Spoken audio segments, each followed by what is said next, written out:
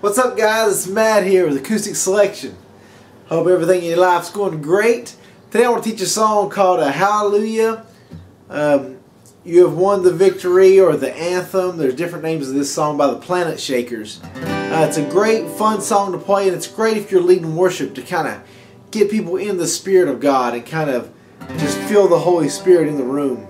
It's going to start out C, D, G, C, D minor, D. So we go.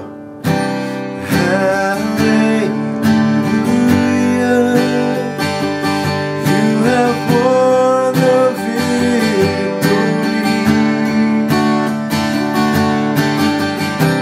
Hallelujah,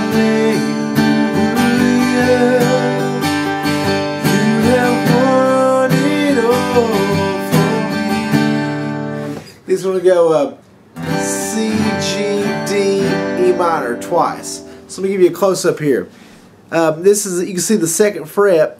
To play we'll start with the C chord. I'm playing these bottom two strings, third fret. First finger, fourth string, right there. Playing the bottom five strings for a C.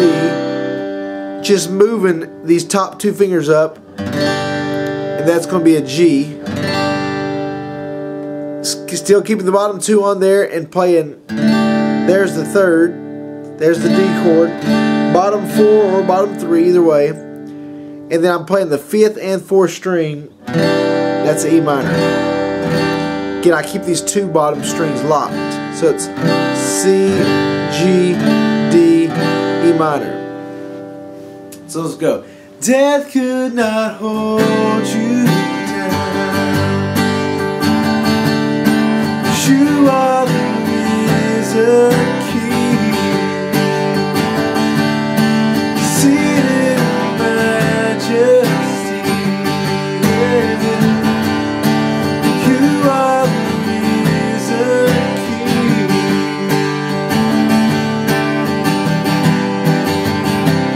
Hallelujah, you have won the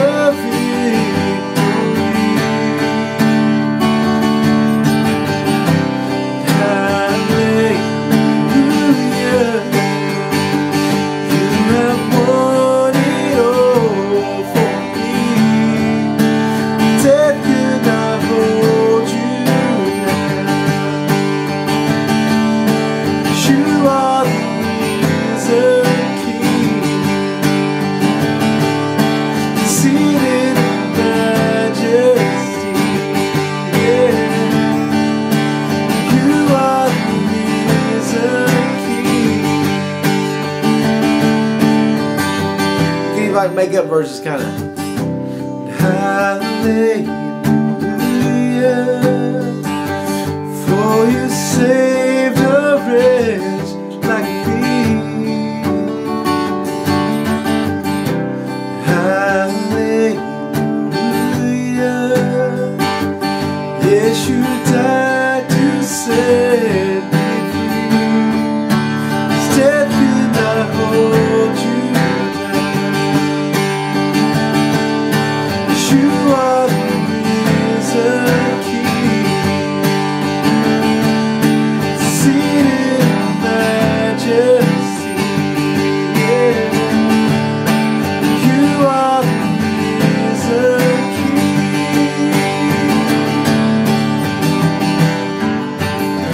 King. So again, the first part's going to start out C, D, G.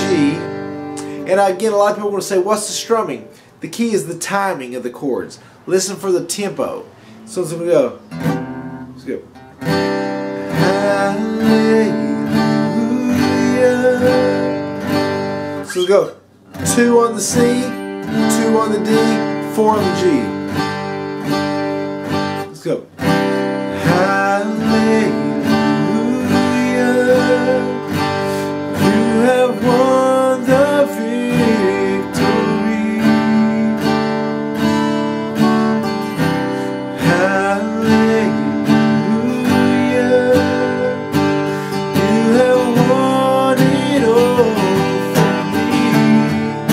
So you can just if you're a beginner, you can do just down strums until you get that timing down, or down, down, down, up, down, up.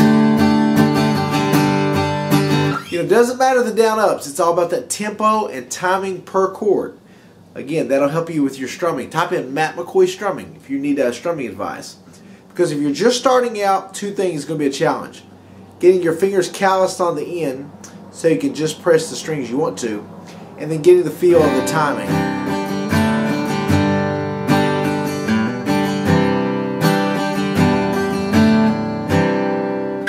So I hope this helps. Also, if you can't sing, let's say, hallelujah. If that's not a good key for your voice, type in Matt McCoy transposing and learn how to switch chords. So, the place you play a C, let's say you play a A. The place you play a G, you'd play an E. The place you play a D, you play a B. And the place you play an E minor, you play a C sharp minor. So let's go.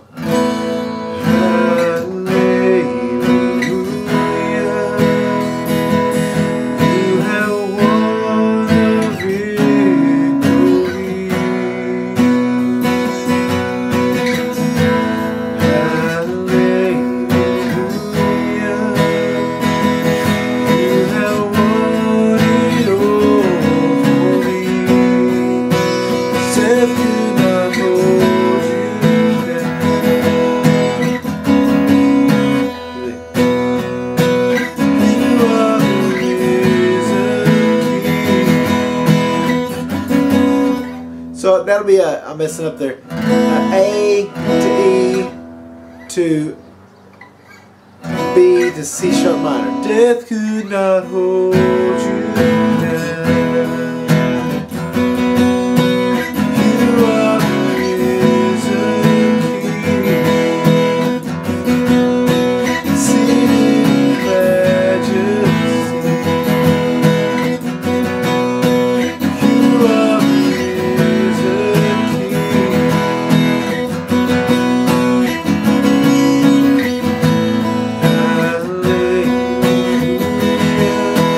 You are to see how I'm doing that kind of this. It's called the track method. You can even play it. Type in Matt McCoy track method to learn how to use those chords. And you can see I'm just sliding these two fingers up and down the track.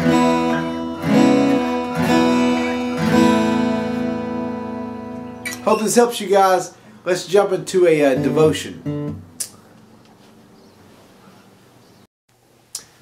So for this devotion, I want to go over something that you'll hear me quote a lot. I email this to a lot of people, and I probably say this at least 5 or 6 times per week. It comes from the book of Proverbs, chapter 11. If you can learn this one principle, this is true for Christians or non-Christians, to be honest with you. But particularly, let me speak to the Christians. If you can learn this one principle, it can absolutely change every way you do life, every way you think, and every way you approach people and approach your purpose and your mission throughout the day. Proverbs 11, verse 25. It says, a generous person will prosper. He who refreshes others will be refreshed himself. So again, a generous person will prosper. He who refreshes others will be refreshed himself. I can promise you from experience this is one of the reasons, not the only reasons, one of the reasons I teach guitar, one of the reasons I teach piano, one of the reasons I try to be a spiritual counselor to many people all over the world is because of this principle. When you refresh others, God refreshes you. He who refreshes others, a generous man will prosper, and he who refreshes others will be refreshed himself. Take, for example, even the church ministry. I just put up a picture of my wife and I on acousticselection.com. And I talked about what a joy it is to be involved with our kids' ministry at our church. I do that for 2 reasons. One reason is I want to deliver the good news, and I want to have an impact in those kids' lives. But I'm also smart enough to know, by me doing that, me putting my time and effort and energy into these kids and helping them grow spiritually, as much as anything, it grows me spiritually. So let me challenge you with that today. mark that in your Bible. Put that on your desk at work. Put it on your mirror when you go up in the morning. Live by this principle. Proverbs 11:25. A generous man will prosper, and a person who refreshes others will be refreshed himself. My dad always quotes the abundance mentality, which says there is enough good to go around. If you do have something good in your life, that doesn't mean I have something bad. We both can have something good here. A lot of people kind of have this cynical, negative attitude. If I see you over here with, whether it's wealth, riches, looks, fame, intelligence, whatever it is, then I can't have it. But that's not true. Just like this Bible verse says, you can have it and I can have it too. So never forget that. Refresh others because you're going to be refreshed yourself. And be a generous, giving person because God will always reward that. He's proven it throughout time. A lot of times it requires faith, but trust God because the Bible says He knows your needs before you even ask them, so He will reward you for your efforts. Hope you guys have a great day. Subscribe if you haven't. If you know someone looking to learn music or something, tell them about the channel.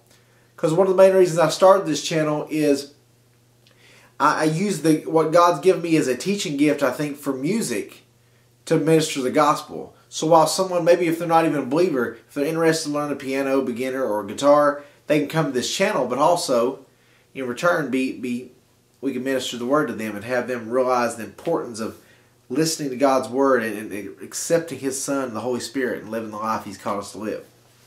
Love you guys. God bless you.